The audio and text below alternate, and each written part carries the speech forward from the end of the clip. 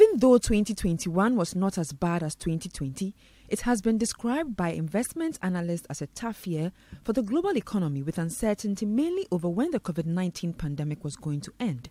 This was because the outbreak of the COVID-19 pandemic posed a major disruption to economic activity across the world.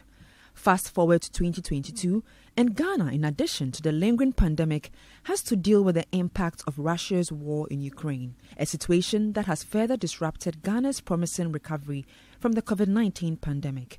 This has led to a myriad of issues, including an increasing level of hardship among the populace, continuous increase in the inflation rate, rising debt situation, sharp local currency depreciation, and recently, 2 downgrades by 2 international ratings agencies. This has also seen investors moving their funds from traditional mutual funds and other locally issued investments into safer investment vehicles like government treasury bills and bonds. Kojo Adaimensa is the Group Chief Executive Officer of DataBank, and he breaks down why local and international investors will opt for such safe havens. People are actually, moving money away from our traditional mutual funds accounts, not at the retail level as much, but at the corporate level. So institutional investors is where we are seeing most of the movement. We are not seeing it that much at the retail level, precisely because, at retail, there's flexibility, it's more short-termism. So people think, moving it into a 3-year bond locks them too long. But if you have a pension fund, if you have a trustee and a fund manager who are looking at a 10-year horizon, then naturally it's only rational. I mean, as we say in economics, we are all rational beings. It's only rational that they will be moving the money into the higher yields, albeit longer terms. Government of Ghana bonds, for example, which brought in low yields during some part of last year, have rallied in recent months. At the beginning of 2022, the yields for these bonds ranged between 19 and 20%, but they are currently hitting 30%. Kojo Adaimensa explains again the impact that the situation will have on government and businesses in the country.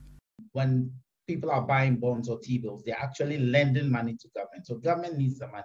So the implication for government is that they are now borrowing at much higher rates. Just a year ago, not long ago, government was borrowing a 91-day T-bill at 12 or 13. Today, they are borrowing it at 26, 27.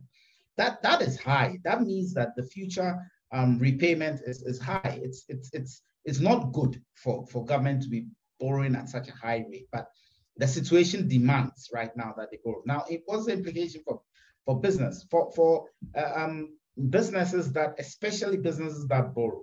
You know what's going to happen? I'm a bank. Let's say I'm a bank.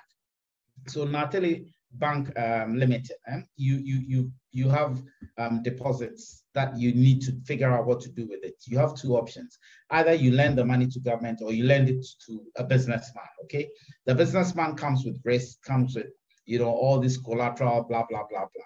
The implication is that the bank is unlikely at such high yielding Government of Ghana rates. The bank is unlikely to be willing to lend to business because they're going to lend to so business enterprise at what, 35, 36, when I can lend to government at 30, supposedly, in quotes, supposedly risk-free.